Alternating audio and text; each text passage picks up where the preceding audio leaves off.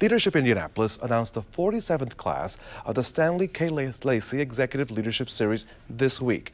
WRTV's Nico Pennisi in studio this morning with what the program offers and its benefits to all of us here in Central Indiana. Nico, good morning.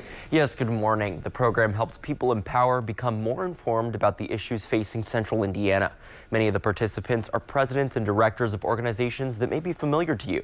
IU Health, Planned Parenthood, and the Indianapolis Airport Authority, just to name a few. Juan Gonzalez immigrated to Indiana from Colombia more than 2 decades ago. At that time, he says language was a barrier because there was very little translated into Spanish. And the composition of our community today is very different than when I came 24 years ago. Gonzalez came to complete his master's and stayed to be a Hoosier. He's the current market president of Key Bank in Central Indiana and says the city grows more diverse every year. Try to understand how that affects housing and governance and healthcare.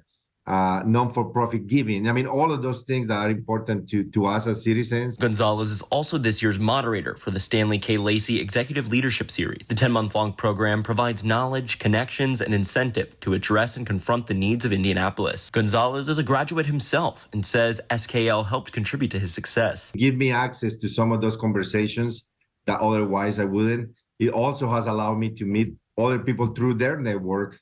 That for business, for example, for what I do is awesome, right?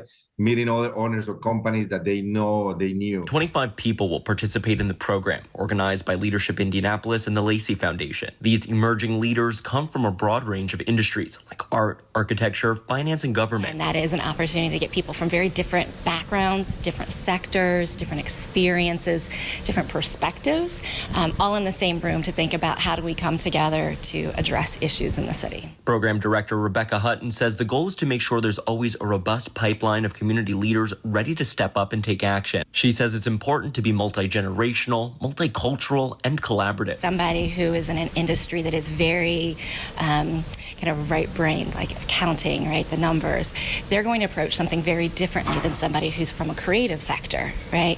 And the best and strongest solutions come from having both of those minds working on the issue so that we can make sure that we're balancing all of those perspectives. And the SKL 47th class will meet monthly from September to June, Raphael.